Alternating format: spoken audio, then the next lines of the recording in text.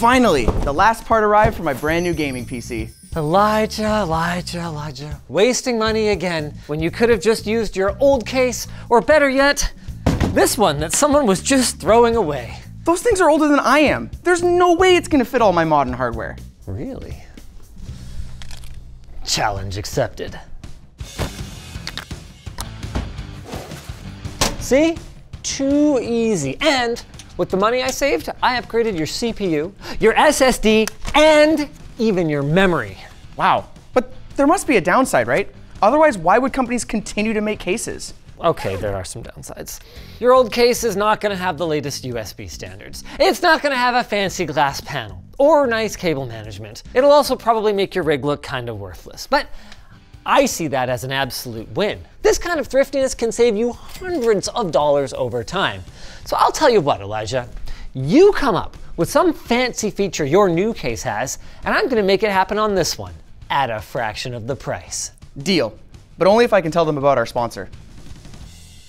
G-Skill. Their Trident Z5 CK DDR5 CU-DIMM memory is designed for Core Ultra 200 series CPUs and features a built-in clock driver for support for up to 9,600 megatransfers per second. Learn more at the link in the video description. Step one of saving money on a case is to get creative and get your hands on the cheapest possible canvas for your modding masterpiece. Local electronics recyclers can be a great bet, but if that fails, there's always Facebook Marketplace and sorting from low to high.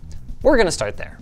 After the usual runaround from jerks who label things free that aren't free, we were lucky enough to find not just one, but a handful of cases that would work.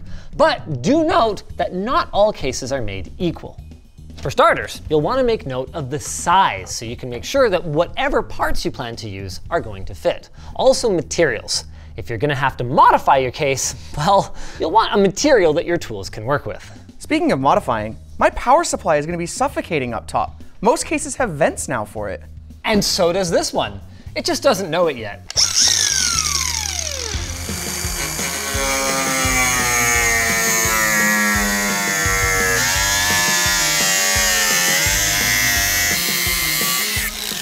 Look at that! Who says Sherrod from the business team's the only one with a grill? This looks much nicer.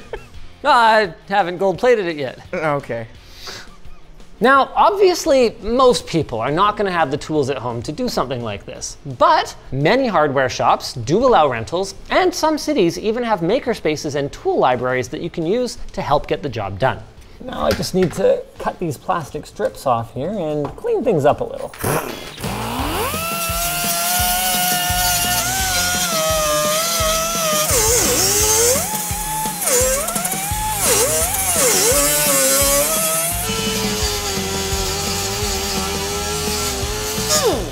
By the way, I fully acknowledge that we could have just had the intake fan on the bottom, but Elijah asked for a grill, and now he has one.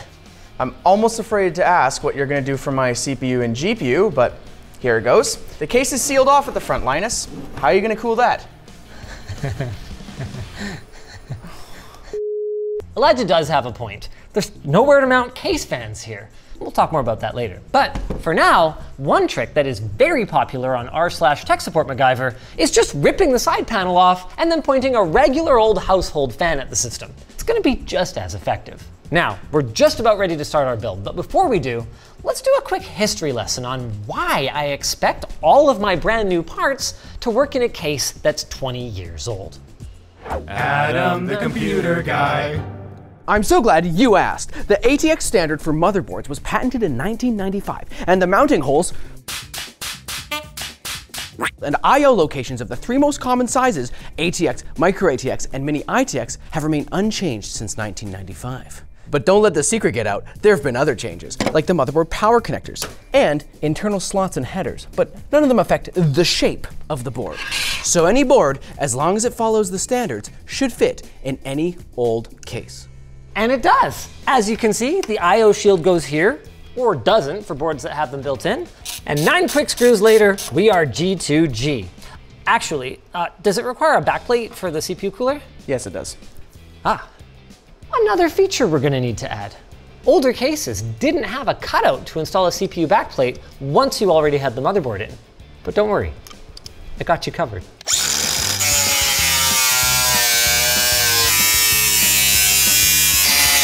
All right, ready? Yep. Ah! Come on, that was pretty cool. Yeah, okay. Isn't that fantastic? Yeah, it looks pretty good. And if we wanted to avoid all that extra work, all we would have had to do was install this on the motherboard before we put it in the case, like the old days. So we installed it, took it out, cut the hole just to put it back to put this on? Yeah. Now you have this feature. And look, it almost won't slice your hand open. At this point in the video, I can't tell if I'm on team new case or team buy an old case. We're having fun though. Yeah, yeah. Maybe the case is the friends we made along the way. Probably the wildest thing that hasn't changed is the pinouts for these front panel connectors. This HD audio connector, boom! Still HD, let's go. Same goes for my USB 2, as well as my front power switch, reset switch, and LEDs. But what about USB-C? I want to charge my phone. Poor innocent Elijah. You weren't there for the good old days of PC building when cases used to come with these bad boys. 5 1/4 inch bays, which for some inexplicable reason, manufacturers still make accessories for. As tempted as I was by the fan controller, the hard drive caddy, and the literal drawer, I felt that this I/O bay would better address Elijah's concerns. Type-C USB 3.2, 2 USB 3A ports, 2 USB 2 ports, and even front panel audio. Now, it's a fair criticism that buying one of these can cost as much as a case. Some of them are pretty fancy, boasting features like premium audio DACs. But in the spirit of buying into form factors that you can carry forward with you, I would recommend an external DAC anyway, rather than a fancy one of these, so you could move it around and use it on your laptop as well. All right, so I'm at $20 US. What else do you need? Well, I bought RGB RAM and that Secura GPU. I would like to be able to see them, and this side panel, you know, don't just leave it off, because I have cats. Okay, if you must have a side panel window, Home Depot sells sheets of acrylic in pretty much any size you need. All we gotta do is cut it up. More cutting. Oh, great. And there it is. There's multiple options for cutting acrylic. You can score it and break it, you can use a laser, or probably the best option if you want to keep things simple is to just buy the right size in the first place. So we've got our side panel window, but I'm gonna do you one better. Okay. With nothing but a hole saw, a pair of old pantyhose, and a can-do attitude, we can throw some filtered side intakes on this mama jama, feeding fresh air directly to our hungriest components. Cool. Let's do it. You got the pantyhose, right? No. But I have something else. That is not going to work. Yes, it will. That is actually terrible. I'm kind of thinking intake fan here for our GPU, and I don't know. Oh, I thought that's... How about another one here? This cutout was gonna be for the... Yeah, I know, we're gonna put an intake fan on the acrylic. On the acrylic? Yeah. Oh, that's not what I had in mind, but okay. Can-do attitude, get it together. Please don't break the acrylic. This is our one sheet. Well, that's a pretty sheety situation. Get cutting.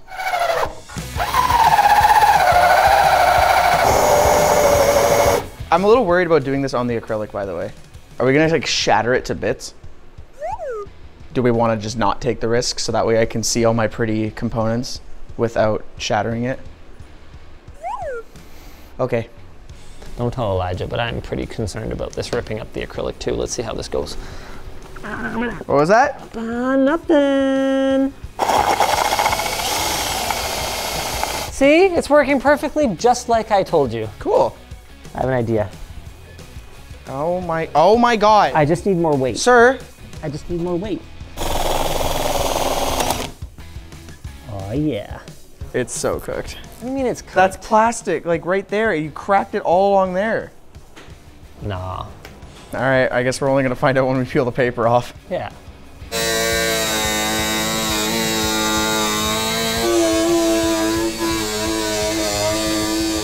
It looks like a screaming person. That's a vibe. That's this video. Let's see if Linus actually did crack it or not. Wow. I for sure thought this thing was destroyed underneath. That is why you fail. It's a movie reference, you wouldn't get it. Oh, okay. What movie? The Empire Strikes Back. Oh, okay. From the boomer Star Wars. You can cut that. You can cut. You can cut. Cut, please cut. Please cut, please. This window is gonna stay on. It's like 9,000 pounds of VHB holding strength. That's good. I wanted a side panel window, so. You will have one forever. I want the best one. Damn it, Elijah, those lines are really not straight. That's okay. No, it's really not. Well, we can't go back now. No, we really can't. Okay, you know what? From the outside, it's probably. It's actually not that bad. Oh yeah, that's fine. I mean, compared to everything else about this side panel, it really doesn't stand out. Look at that. Side intakes, front I/O, motherboard tray cutout. The only question now is our power supply going to fit? Professor Adam? Adam, the computer guy. Believe it or not, the width and the height of standard PC power supplies have stayed the same since 1995, and dimensionally, only the length has changed over the years as systems have gotten more power hungry. Again, there have been other changes, some of them controversial, but even the mounting hole locations remain unchanged. Now there is one thing. The original spec had the PSU as close to the CPU as possible. Why? The belief was the fan could pull double duty, pulling air over the passive CPU heatsink and also cooling the PSU before exhausting it completely from the system. But that obviously won't work because processors nowadays use like 250 watts. It's freaking stupid. Why would you need that much power? There. That resolves the last major hurdle. But here's the thing. Not everyone's going to be building a mid-range system. So why don't we take our case and take it to the next level to see if it can handle a high-end machine.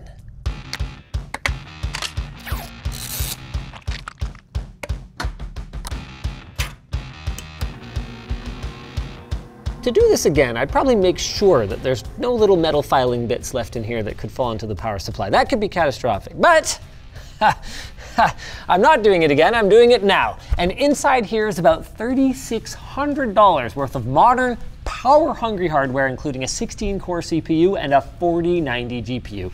As you can see, everything fits. Let's game. Before we fire up a game, I think we should test our cooling. It's not the quietest thing in the world. And we appear to have a bit of a problem here. Oh. Our temperatures immediately spiked to 81 degrees, and we are using 63% of our power. Also, I couldn't help noticing that one of our fans is actually getting spun backwards. Do you think there's too much back pressure in there? I do. Okay. See, here's the thing though, Elijah. I thought the front panel was staying open. I mean, we can open it. I designed it for maximum intake. There's too much pressure in the computer. Okay. She cannot take it. Open the front panel then. Here we go. Let's see what happens when we do that. They are staying the same. It's not even hot in here. Oh.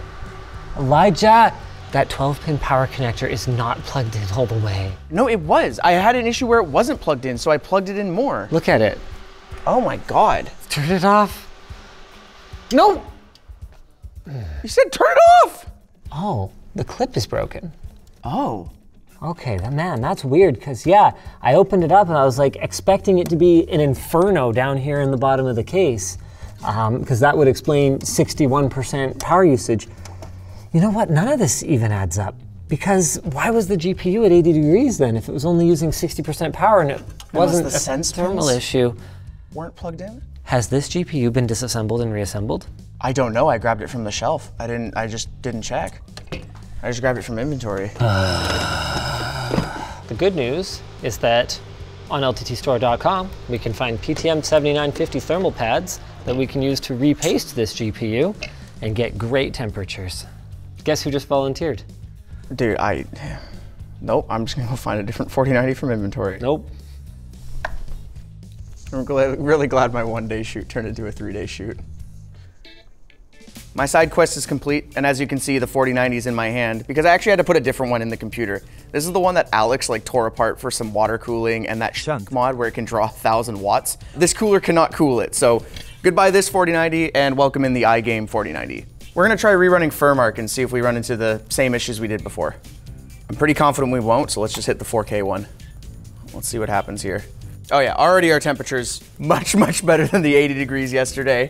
And our power seems to be recording correctly. We're drawing like 440 watts on the GPU right now. I may be acting surprised that Linus's jank work did do well, but I'm not as dumb as the character I play on TV. I do know that buying a new case every single time we are upgrading your computer is a mistake, especially if you're on a tight budget. But I also know that it's not the worst idea either. If you're already planning on shoving an entire small nation's power consumption worth of parts into your computer, you might not be in a position where you need to pinch pennies on a case. And even if you aren't worried about pinching pennies, it might not be a bad idea to pick up something that's not this. Because if you get a nice case now, you can still carry it forward for future builds, which again will save you the money. Before you do jump the gun on buying a premium case, let's go back to our original $1,000 budget and we'll show you what we were able to upgrade. You can choose to double the RAM, double the storage, and go from a 6-core to an 8-core CPU that is faster. And I could honestly give you an infinite number of systems to use with the extra 10% of your budget. We gave up our time, but it was worth it in the end because we were able to get a much more powerful system. And while Linus isn't here to share in our glory of it working, we did have fun along the way. I got to learn how to use some power tools, and maybe touching our tools is actually more fun than, touching grass. Did he script that? He really scripted that, okay. And it's almost as much fun as our sponsor. Ground News. Their mission is to give you the tools to understand where your news is coming from, so you can get as close to the actual facts as possible and then come to your own conclusions. After all, everybody has a bias, like the bias towards thinking you don't have a bias and are way more objective and rational than those other people who are so biased. So Ground News analyzes breaking stories from thousands of sources from across the globe and across the political spectrum, breaking down which stories are being reported by whom. For example, check out this story about AI startup Perplexity recently being sued for infringement. It got very little coverage from right-leaning outlets. Left-leaning sources emphasized the legal aspects about the story, while the center is focusing more on the overall struggle around content usage. Ground News helps you be informed of stories like this that might be missing from your regular news diet with their blind spot feed, which shows news stories that are mostly covered by only one side of the political spectrum. When you find something you're interested in, you can add relevant interests to your For You feed to see more similar news. So start reading the news, not without bias, but informed of it, so you can understand what the heck is going on in the world and be potentially the smartest person in it. Go to ground.news/LTT or click the link in the description to get 40% off their unlimited access Vantage plan today. If you guys enjoyed this video, let's look back at a $1,000 build that the forum suggested. We asked Reddit, our forum, and PC Part Picker, and they were all quite different.